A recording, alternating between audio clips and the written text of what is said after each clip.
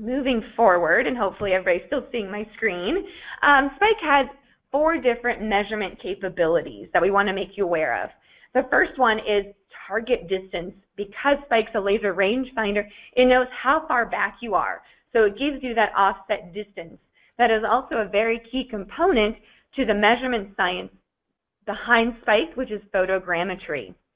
Then there's also target location. So we do actually capture the GPS location, the lat, long, and altitude of not only where you are positioned with your Spike device, but also the target you're pointed at. So this allows you, for example, to import files into Google Earth and see the positioning. Our third measurement capability, which is the most popular used one, is called photo measurement. And that allows you to capture both area and linear measurements on the same plane. So in this photo example here, if you're measuring the exterior of this building, you can measure the different areas, different heights, widths, lengths, and footage. So that is our photo measurement capability. It does have an accuracy of plus or minus 1%, meaning it's not a 100% precise tool, but it is a very good tool for taking measurements and having a very good accuracy. Then the fourth one is point-to-point, which allows you to measure the distance between 2 objects that are not on the same plane. So what if you need to know how far a light pole is to the side of the building or a tree to the side of a house? You can quickly snap 2 photos and know the distance between those 2 points, all with plus or minus 3% accuracy. All right. So the way to look at Spike is that it is a site survey and estimation tool. As I mentioned, it's not a precision tool. We call it an estimation tool. So it's all about getting those upfront measurements that you need for a design or as-built, an inspection report, a sales order, a work order quote. That's when you want to bring Spike into your workflow. So it's often used in the very early stages of a project. With Spike, your time to measure is reduced to minutes. You can do your site surveys and all your measurements without pulling out a ladder, tape measures, measuring wheel, and as you can see from this quote below, it significantly cuts down on the time it takes to measure a job. So in this instance, this one user found that what used to take her 45 minutes to measure a typical job is now only 5 minutes. So with Spike, you'll see this come to life during the demonstration, but you can measure areas, lengths, windows, height, residential, commercial projects, whatever measurements you need. You can use Spike on interiors as well. You'll see a lot of exterior measurements. That's because a lot of the times exteriors are harder to measure or harder to reach. But you can just as well use Spike on interiors. As I mentioned, you can capture the distance between 2 objects with our point-to-point measurement tool, which I will be demonstrating. So this is a big benefit to using Spike. I was just talking to an architect yesterday who said one of the biggest values he sees in Spike is he doesn't have to return to the site to take additional measurements. So if you're back at the office and you're slapping your head going, oh my gosh, I can't believe I forgot to take that measurement, not a problem. With Spike, you can reopen that photo, whether it's on the mobile app or in our cloud, and you can retake those measurements. Spike also gives you the flexibility to measure when and how you want. So you have to capture the photo in the field with the Spike device in the mobile app, whether it's on your tablet or smartphone. We have people say, can I import a photo into Spike? And the answer is no, you can't. It actually has to be captured with that Spike device attached because we need to know how far back you were positioned. And then from there, you can either measure from your desktop or measure from your mobile app. So you've got all this flexibility. You can remeasure from one or the other, upload, download from the cloud or from the app, however the workflow is that you'd like to set up. And then we do have a whole host of industry standard export formats, everything from PDF and JPEG to a KMZ file format, which I will be demonstrating. And most recently, we developed a new export format. It's a JPEG format called the Spike Scaled Image.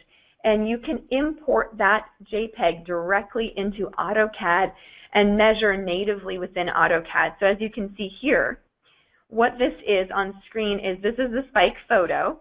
That red dot signifies where my laser was pointed, and Spike de-skewed or flattened out the photo, and it also scaled it so it's 1:1. As you can see here, the resolution is set to be a 1:1 format, meaning I can come into AutoCAD and draw this line, and I have the exact measurement of that building width to scale. So really exciting. We've heard from architects and different AutoCAD users that a big pain point is having to de-skew photos in Photoshop, so you don't need to do that anymore. And not only that, you're not having to manually input measurements. All you have to do is draw on the photo that you took with Spike. So it's saving you a lot of that upfront time. This gives you an example of that. So there's my original photo on the left that I captured in the field with my iPad and Spike device. And then here's the JPEG I exported from Spike. It's 1:1 scaled and de-skewed, as you can see in this photo. For those of you on the call who might be ArchiCAD users, know that this same JPEG does work with ArchiCAD like it does with AutoCAD.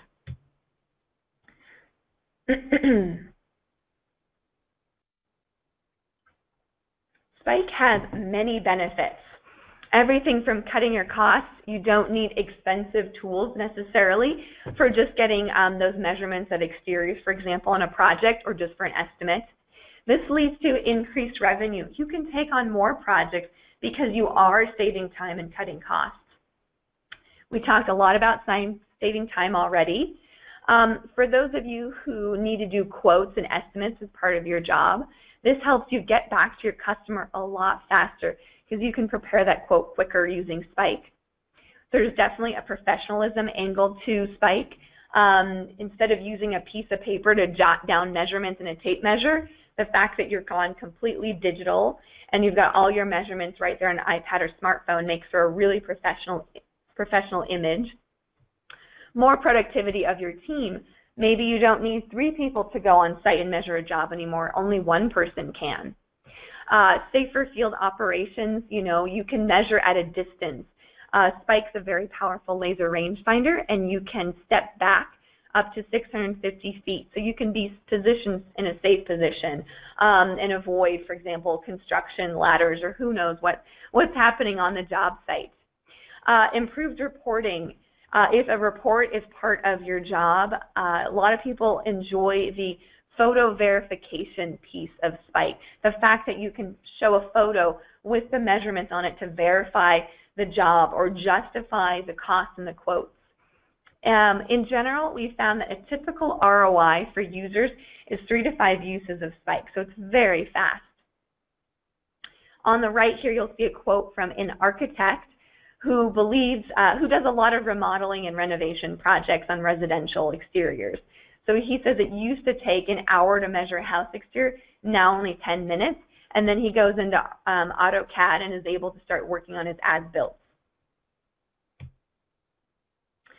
So we've got lots of success stories. Here's just another quick one from a custom home builder who just couldn't believe how exciting it was to use Spike and how it really changes how quickly he's able to get a quote to a customer and how not only him but his designer or architect is able to use those Spike images as well. All right, give me one moment while I switch over into my demo mode with my iPad.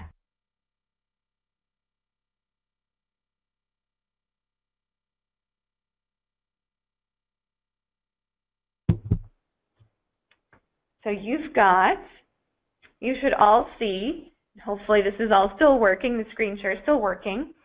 This is the Spike mobile app here on an iOS device.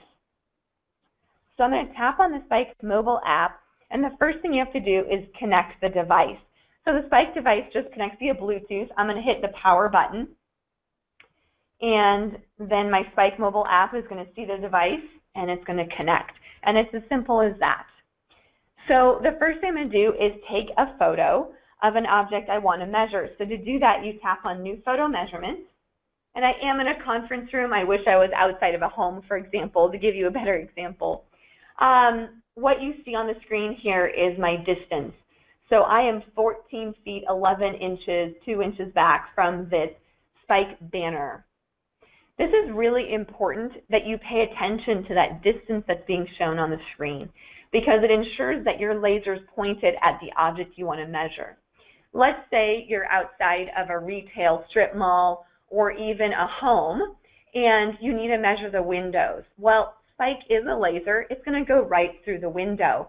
And how I can tell is it's saying I'm 31 feet 7 inches away. Well, I know that I am not that far away. And I can tell because as I go to the frame, the reading's going to change to 11 feet 10 inches. So this means my laser is going right through the window. Well, that would significantly impact the accuracy of my measurements because now Spike is measuring off of some object out in the distance. So keep that in mind. The key to Spike is always have the laser pointed at the surface you want to measure, and it's not pointed at something transparent or reflective. So I'm going to go back to my banner now, and I'm going to snap my photo. What's great with Spike is once you've taken that photo, you can measure anytime you want. So if you are really busy and you've got a lot of measurements to take on the job site, just snap away, making sure you point at each plane that you want to measure, whether it's a pillar, a window, a second story, the building next door, so you've got some contextual references. Make sure you take all those photos, and then you can wait till you're back at the office to take all your measurements. Let's say, though, you're ready to take your measurements now. You're going to pull up that photo you just took. And the first thing you have to do is correct for angles. You don't want a trapezoid effect happening with your measurements, if you will. So let's say you're pointed at a third story of a building. Well, you don't want, the rectangle will no longer look rectangle, look a little bit like a trapezoid. Well, the last thing you want is your measurements to be reflecting a trapezoid. So to fix that, so you've got your equal size, your equal parallel sides, you're going to take these corners and you're going to drag them to outline a rectangle on the surface. In this case, I'm going to use this banner and drag those corners. All right, you can see there was a little zoom window that I was using. So I've outlined my rectangle. Now I know that my measurements are going to reflect this correct rectangle. I'm not going to have any trapezoid effect issues. My accuracy is going to be significantly improved. I'm going to tap on next. I'm going to zoom in. Let me remove that so you can see what I mean. Okay, so I'm going to zoom in, and now I'm going to tap and drag in order to outline this banner and take my measurements. Same thing, I'm going to drag these corners to measure the exterior of this banner. I can move each point individually, or I can lock the rectangle ratio, and then everything moves in tandem like this. So it makes it a lot easier if you're drawing a lot of rectangles. Let's say you're measuring a lot of windows, you can lock that.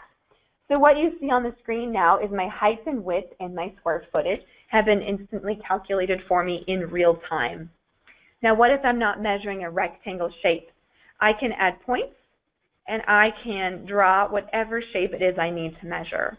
So I can add and remove points to simulate and outline whatever polygon I need to measure and have for my report, for my design, whatever it is. I can measure additional areas. I tap on the lower left-hand corner here, and I can come in and draw additional rectangles, as many as I need, in fact. Let's say I don't need a rectangle. I just need some sort of linear measurement. I come into the Length tab. Now my area measurements have been cleared from the screen to make it neater, but they're not gone. So now I can come in and draw a line. And let's say I just want to measure that height right here. So that's really good if you need to measure the height, I don't know, of a wall, for example. You just need a quick linear measurement. Not a problem. You can capture that with Spike. You can do smaller ones as well. I forgot to mention units of measurement. So with Spike, you can measure in all inches, feet in inches, centimeters, and meters. And you can toggle those in the settings. So here I am. I'm in feet and inches right now. I could always exit this, change my unit of measurement back to meters, for example, come back to the photo, and the measurements would now reflect the metrics. I'm going to hit save now that I'm done. And you'll see there's an edit button in the upper right-hand corner so I can remeasure if any time I want. I can view the details of the measurement I took. So I can see that overall main area, the additional areas I drew, the different lengths I did, my target distance, that's how far back I was from that banner. Good if you need to know offsets, as I mentioned earlier. And then latitude, longitude, and altitude of both where my phone was located and the target I was pointed at. As far as exporting goes, I'm going to hit on the export button, and immediately from here I can export a PDF or the photo, which is a JPEG with the measurements on it. What I like to recommend is actually uploading to our Spike Cloud, which I'm going to do now, and I will be transitioning to the Spike Cloud shortly here. The Spike Cloud is where you can export that one-to-one scaled and de-skewed JPEG, that I mentioned earlier. That's in our Spike Cloud. That way you can download it from your desktop and immediately import it into AutoCAD, for example, ArchiCAD, Illustrator, whatever design software you are using. Now, before I get to the cloud, let me show you that other measurement feature, which is the point-to-point measurement tool. This is great if you need to measure two objects in space that are not on the same plane. So as I mentioned, the distance between a tree and the side of the house. Or even you quickly need to know what is it from the ground up to the third story, so I quickly know what kind of equipment I'm going to need to bring back, a bucket truck, a ladder, scaffolding, whatever you need. So in this instance, you'll see that the screen will prompt me to hold steady. My arms are going to act like a tripod. Once it is steady, the screen will turn green and go ahead and snap your first photo. Then you rotate your arms to the second location and snap the second photo. So what I'm going to do here is I'm going to measure the height of this wall. So I'm going to point at the floor in the corner of our office here. And the hold steady messaging has gone away, so I'm going to snap a photo. I'm going to rotate to the upper corner now, snap a second photo, and Spike is telling me the distance between those points is 7 feet 8 inches. So keep in mind it's the distance between those exact 2 points. So you want to be careful where you position those points. All right, I'm going to hit save. I'm going to go back here and quickly show you all the photos we took are stored in your gallery. So I've got a whole host of images here that you can see that I've taken. You can create folders. So I've got my CSDS webinar here. Everything is saved there. So really nice for organization. You could organize by date, by project name, however you would like. And then over here in the settings is how you toggle between feet, inches, meters, and centimeters. It's also how you create the free cloud account. You simply need an email and a password. All right, with that, I'm now going to switch back over to the cloud and demonstrate that for you. So the way the cloud works is you go to our website, which is ikesgps.com, and you'll go to the customer login section at the top of the page. Then you will click on Spike. It's that easy, so no software to download. And what you do is then you land upon the cloud, which looks very similar to our mobile app. You've got foldering, you can do all your measurements, and you can do all your reporting as well. So if I load this up, here's the measurement that I just took today. So I can open up that photo that we took earlier, and I can delete points. I can remeasure, okay, dragging these points around, so really handy. Then I can go into the report section, and I can download the PDF, which you see here, as well as those different JPEGs that I was mentioning. But let me show you a real example. I'm going to go back into the gallery, and let's say you are working on a strip mall. I think I had some different ones in here. Let's click on this one. So right here is that alignment step that I was mentioning. You always want to do this, whether you do it from the mobile app or the cloud. So as I mentioned earlier, you can take the photo while out in the field, upload it to the cloud, and do everything else here, including this alignment step. So I've drawn a rectangle, and then I can come in and take my measurements. In this instance, I was remeasuring the sign. But what if I need to measure that whole frontage area? I can come in, I can draw that line and get to know my frontage. I can draw a line from the top down to the sidewalk here. If I needed to measure these windows for a project, I would want to take a second photo and point that laser at a solid surface, maybe over here. If I needed to measure this pillar, I would point the laser at the pillar. Again, it's one photo per plane, so I just want to point that out here. Depending what type of measurements you need for, let's say, an as-built, make sure you're taking all those different photos. I've got a zoom window that's showing up here on the right side and all my measurements here on the left. And then I'm going to go into report again and show you those different downloads. So if you're looking at doing something with AutoCAD, for example, this is the photo right here you download. It's been deskewed, which explains these black bars, and it is now 1:1 scale. So you click on it and you would just download that JPEG. All right, so let's get back to the presentation now. I've got just a few more things to show you before we open it up for questions. So as far as usability of Spike goes, we say there's 3 simple phases to do. Now, Spike is not entirely brain dead, but the learning curve is very small. There's the setup phase, which is simply attach Spike to your phone or tablet that you want to do, install and launch the app, and then do a one-time calibration, which is simply aligning the laser, that Spike device, with the camera of your phone or tablet. And then from there, it's taking the photo. As you saw, you point the laser at the surface you want to measure, you take that photo, and then up to you when it is you want to take your measurements. Then from there, it's draw that alignment rectangle. That is the one step I'm going to emphasize you don't want to skip. Then you draw all the measurements. There's no manual input. You can change your unit of measurements. You can do that in the cloud or the app. And then you can export your different file types. I made reference of this earlier in the presentation. There is actually a measurement science behind Spike. Some of you might already be familiar with the concept of photogrammetry. And the way it works with Spike is 2 pieces of information. Spike knows how far back I am, which provides the scale. And then there's the angle component. That alignment rectangle provides the perspective and corrects for angles. And then, of course, Spike knows camera and device information, and that's how it works.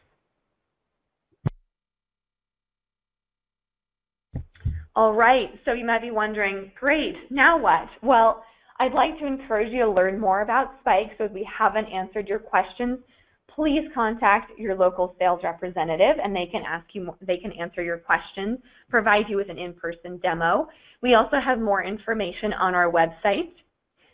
We encourage you to purchase a Spike and join our user community. So when you purchase Spike from California Surveying and Drafting, there is a 30-day money-back guarantee. So you have those 30 days to go out there and test Spike. Everybody wants to get their hand on a Spike, compare it to their tape measure, and so forth. Well, the good news is you do have that 30-day money back. Feel free to schedule a detailed tech review. As I mentioned, meet with your local sales representative to talk more about your use case. So I've got all the information there. You've got the 1-800 number, as well as the contact page on the website.